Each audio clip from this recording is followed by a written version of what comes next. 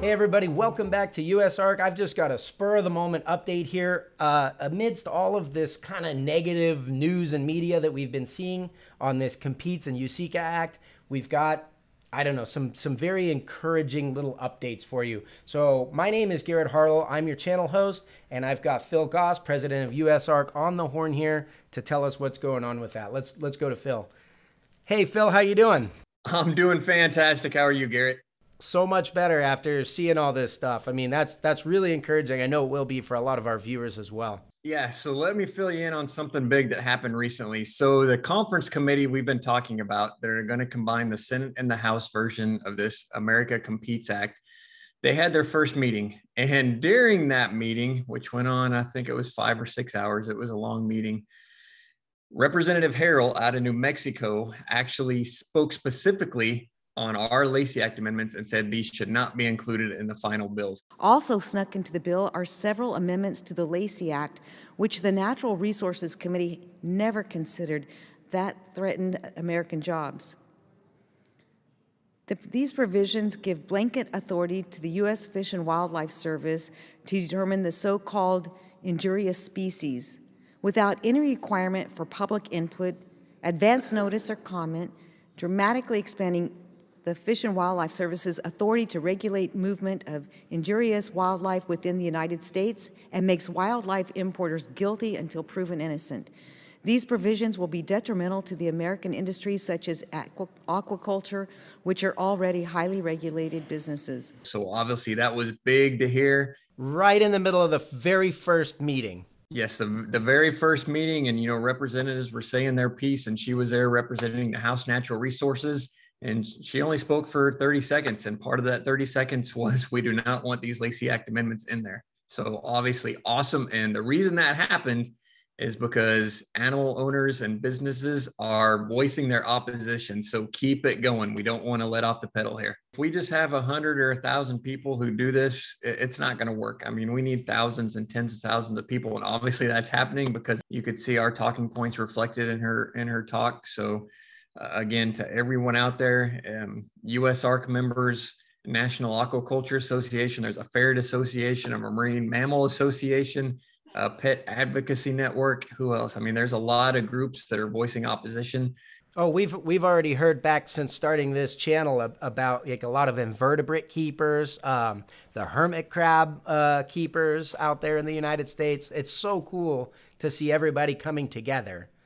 And then I don't know about you, but as I'm reading the comments on these videos, I see a lot of people that are saying, hey, I wrote into my representatives and they gave me the standard reply, or they said they backed the House version of the bill, different discouraging things that people are getting discouraged.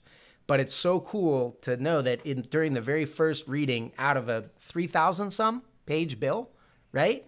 They're already zeroing in on the problems with those 4 pages that affect our industry because of you guys writing in. Yes, absolutely. So the House bill contained a lot of stuff that the Senate bill didn't. So our objective from the beginning has been to keep all the extra stuff in the House bill out of the final version. And hopefully if things keep going like this, we'll get that done. So again, thank you to everyone voicing opposition. That's a big part of it. And the important part now is that, those of you guys who have been making points, your points are being heard and read off at least by certain members of this committee.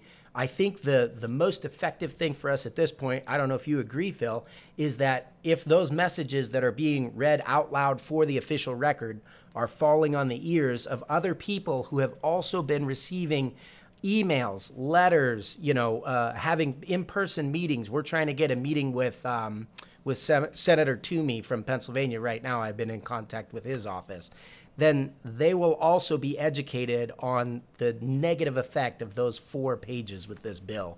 Make sure that it's pulled before it ever even has to go to a vote, right? Yes, absolutely. Just again, keep contacting your legislators. And on top of Representative Harrell, there were several representatives who talked about all the extra stuff that was in the House bill that was not in the Senate bill, and sections that were not germane to what this bill is about. In many ways, the legislation before the conference has turned into a partisan catch-all, littered with policies that are redundant, unproductive, and not germane. So again, all that is, again, hopefully going to carry over, and we'll keep these Lacey Act amendments out of the final version of this bill. And as I understand, maybe you can give some insight to this too. All these extra add-ins are the things that are going to cause the delay of that process.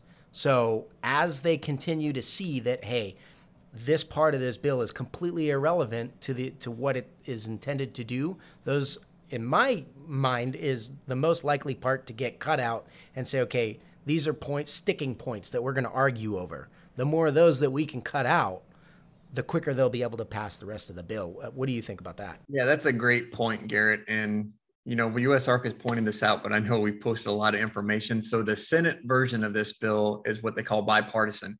That means it's supported by both Democrats and Republicans. The House bill was what they call partisan, which means it was only supported by the Democrats.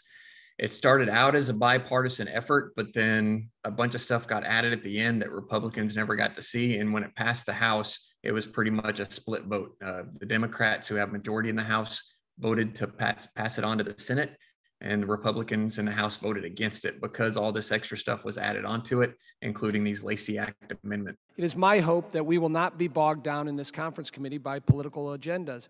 Unfortunately, the partisan set of policies that were part of the House bill as it related to the trade title of the Competes Act really do nothing to advance our goal, which is sending a strong message to China. I'm concerned about the House version and that it was not bipartisan in nature. So I'm glad we can use this process to course correct. Again, the takeaway there is that the Senate version is bipartisan, supported by both parties, and the House bill is not. We want to keep all that extra stuff from the House bill out, and we'll be good to go. Awesome. Well, thank you very much, Phil. I appreciate you jumping on. Thank all of you guys for tuning in and listening. And thank you so much for joining us in this effort to write into your representation so that you can take part in the legal processes that allow us to live the version of our lives that we want to live, which includes these animals. Yeah, again, as we've been saying from the beginning, just keep the foot on the pedal right now. Even if you've already contacted your legislators, do it again. Email them, call them, especially phone calls. That really holds a lot of weight. So literally that can be done in 15 to 20 seconds. We have a couple lines there for you to read right on our alert. So just give them a phone call and say, hey, you oppose this stuff, and keep it going, and we'll stop this.